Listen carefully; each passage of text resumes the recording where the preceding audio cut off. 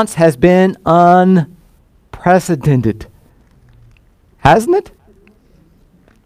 School has been postponed, again, Washington State, for like 6 weeks.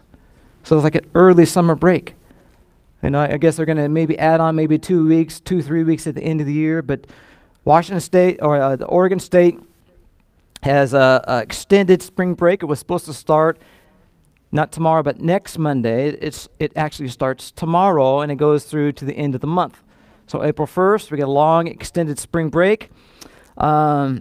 University students have been sent home, many of them, to take online classes.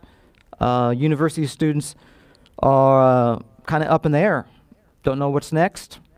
Sports have been shut down. Wow. The NBA has canceled their season.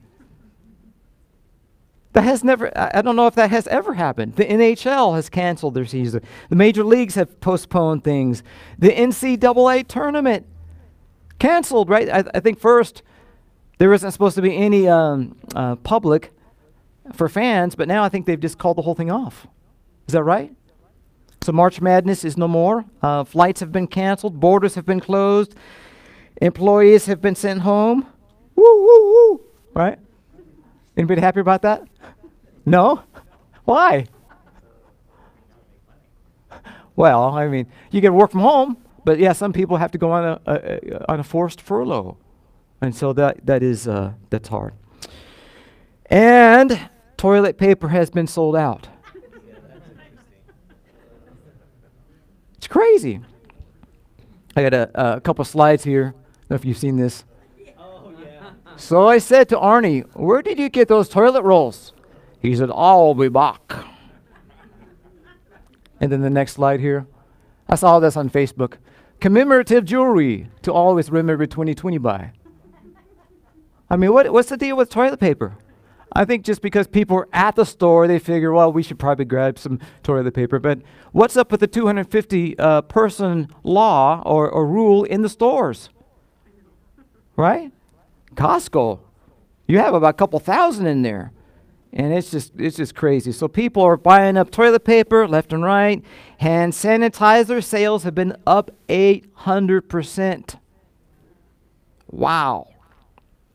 And the president has just declared a national emergency. $50 billion will be allocated to helping slow down the spread of COVID-19. But national emergencies are nothing new. This has been done by every president since Gerald Ford, the last one being Barack Obama in 2009 with swine flu. You guys remember that? 2009, H1N1. I think it ended up taking 12,000 lives.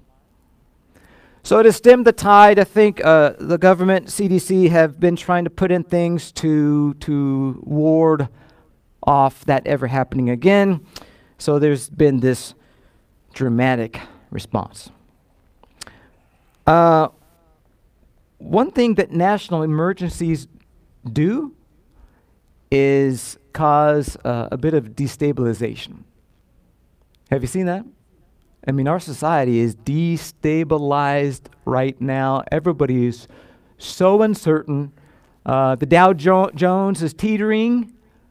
All right, up and down. The economy is uncertain. People are starting to stockpile and to hoard. And obviously, there's been the talk of fear, right? Just everybody is, very, very, very shaky, not knowing what's going to happen. But as I was thinking about this, I think one of the benefits, perhaps, of what's happening right now is that we have... with the destabilization, we have a chance to have the idols of our culture revealed. There's a lot of things that we put our hope in, our trust in, that prop us up as a people, that are being removed, that are usually not removed. And so we're kind of shaky on our feet because all of a sudden we're realizing we don't have those things to prop us up any longer. You can call it the idols of health. We put a lot of trust in our medical system. Put a lot of trust in our doctors, put a lot of trust in our medicines. Not that health is a bad thing, but sometimes it can be put into the place of God. As long as we have our health, then we're fine. But once that is removed, or the uncertainty of that is removed, then what happens? Talk about the idols of security. We put a lot of trust in our stocks and bonds. Put a lot of trust in our future, our nest egg, our investments. When those are uncertain, all of a sudden we get really panicky. That would be an idol. You can call it the idols of privilege. Because in America, we're not supposed to be treated like any other country. But sometimes we're worse off in times like these than in third world countries. They don't enjoy the privilege that we have, but once that's threatened, then all of a sudden we become very fearful. Or you can call it the idols of convenience. What do you mean there's no more toilet paper? We want things at a snap of a finger. I mean, hey, And so when things are no longer convenient, then all of a sudden we start asking the big questions. So when these things get threatened, health, security, privilege, and convenience, we get very shaky. Not that these things are bad or wrong, but they just get elevated to the place of God, and we look to these things more than we look to God. And they become an idol in our life. And so if anything good is coming out of this, it's the fact that it's revealing or uncovering the idols that we serve. But I love Psalm 20, verse 7, and it puts it this way, and I think this really should be our confession as the people of God, is that some trust in chariots, some trust in horses, but we, church, we trust in the name of the Lord our God. There's nothing wrong with chariots, nothing wrong with horses, right? We just can't put our trust in them. We can't put our ultimate trust in horses and chariots. So we use these things, but we don't serve these things. We don't trust these things. These are not the instruments of our salvation. So we use medicine, we use precaution, we use sanitizer, but we don't put our trust in it. Not our ultimate trust, at least. Not like we do with God. But when we don't have God to lean on, when we look around us and people have not yet put their faith and trust in God, in Jesus, we can understand that when horses and chariots go away, what else is going to save us? And we get a very destabilized society. And that's what we're seeing all around us. And there has to be more in life than horses and chariots. There has to be more. There has to be more to life than the idols of convenience, of security, of safety. These things only provide us assistance and help, but they are not our source of salvation. So today I want to talk a little bit about confidence in God. He is our confidence. We don't put our confidence in God. He is our confidence. We don't put our trust in God. He is our trust. He is the very essence of salvation.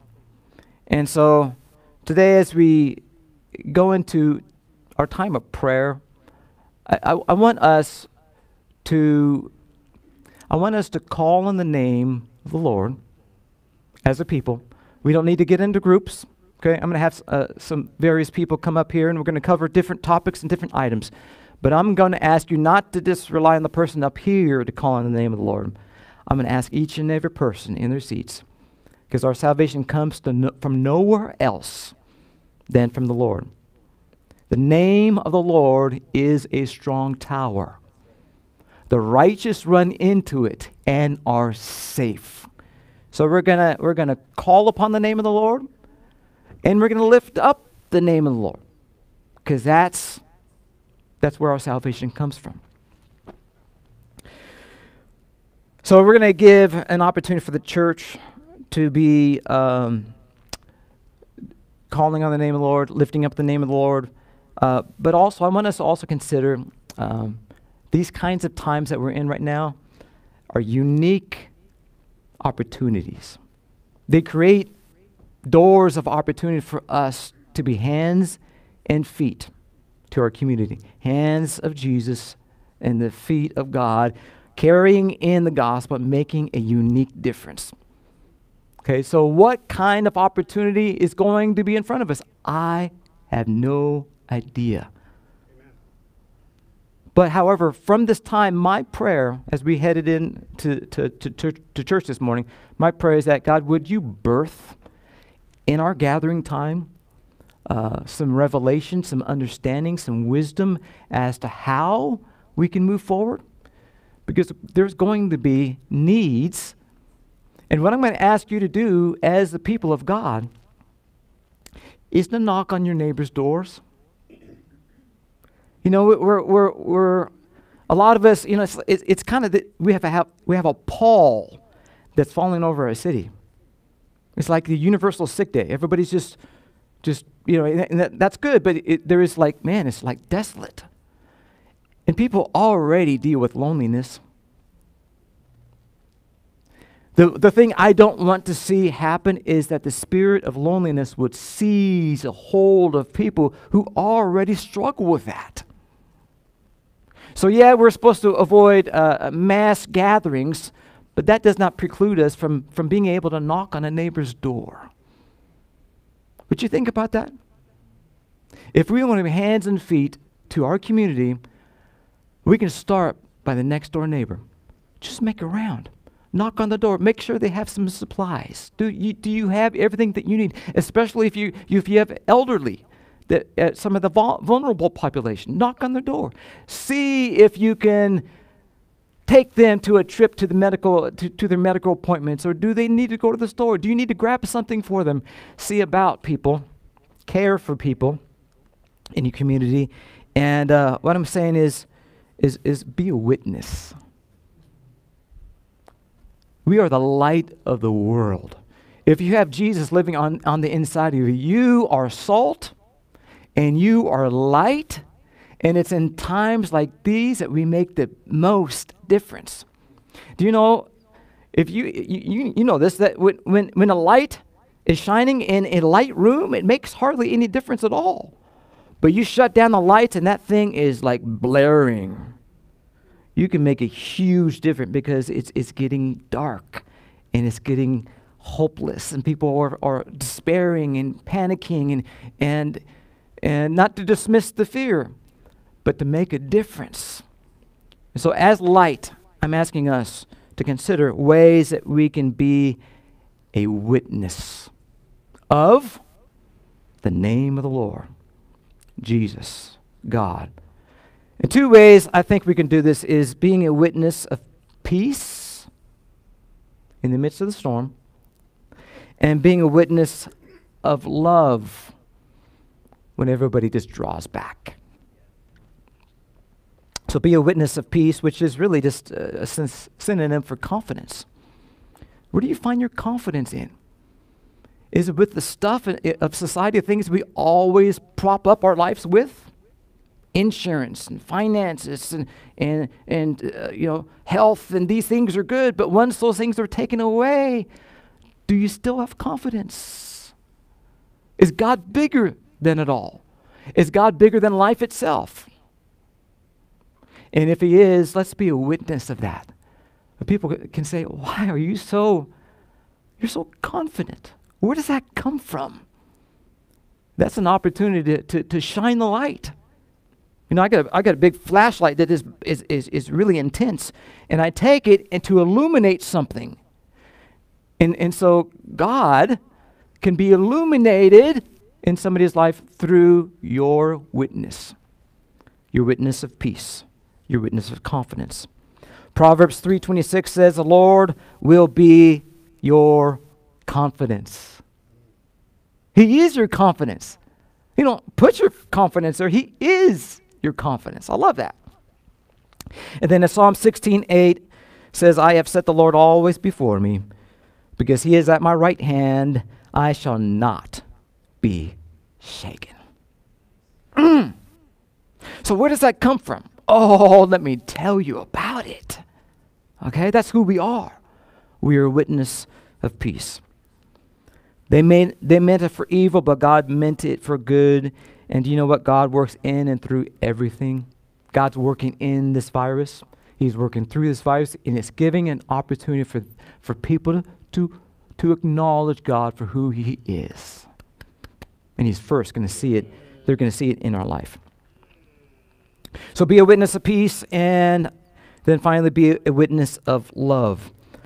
Galatians 6:10 says, as we have opportunity, let us do good to everyone, and especially those who are of the household of faith. So let's check in with each other. Okay, throughout the weeks that are coming, I don't know exactly what's going to happen. Are we going to have a gathering next week? We'll have to see. I thought today was still appropriate, but even if we don't, let's stay in connection. Remember, church is not an event. It's people. We belong to a family. There's interconnections throughout this room. Let's text each other. Let's check into each other. Create yourself a list of names of friends and family that are in this room and who are not in this room. We have about 90 people who call Generations Church home. Let's stay in touch. Let's stay in connection. Open up your home. We can have ones and twos and threes and have these meetings and groups and stuff. And we can church happens best in those kinds of contexts. So let's make sure we're checking in with each other. And like I said, check in with your neighbors. People who might not be believers. Let's be a witness of love, of care, of concern. These times create ministry opportunities. Galatians says, as we have opportunity, let us do good to everyone. And times like these create a lot of opportunities. So we're going to also think as a church, what can we do to make a difference? So does that mean, do we call schools and check in with them? I know some people receive free meals at school. Maybe they need some assistance that way. I think that last time we looked into that, that was covered. What else does the schools need? Do we check somewhere else? Do we check in with apartment complex managers or whatever? So again, like I said, out of this time of prayer, we're going to have some people come up and pray over certain topics, but I want your wheels to be turning.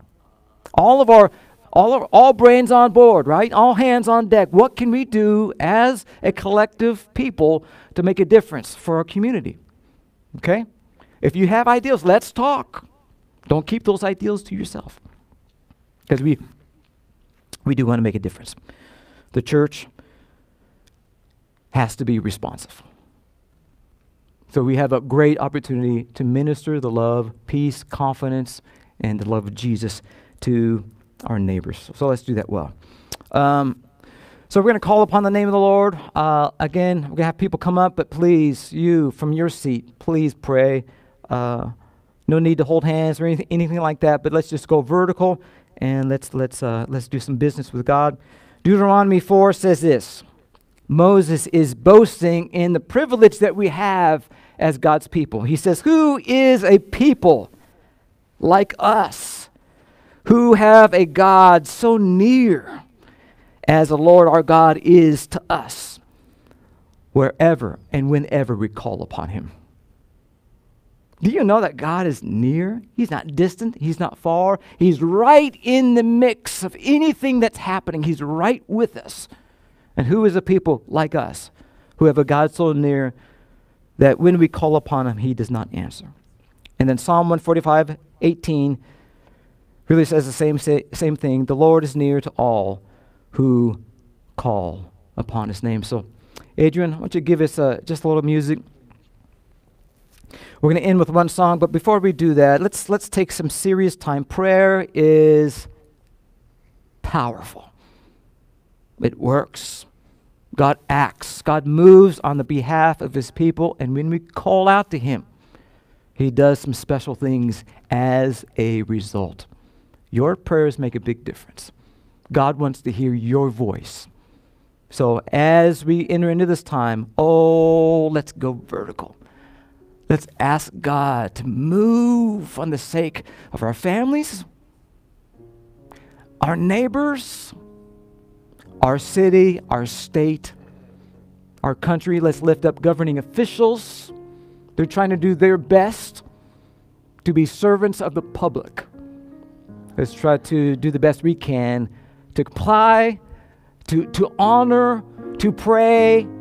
Doesn't matter if they're Democrat, doesn't matter if they're Republican. Right? This is time to band together as a people. And we're going to get through this.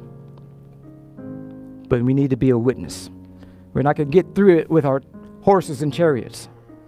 We're going to get through it because God is on our side.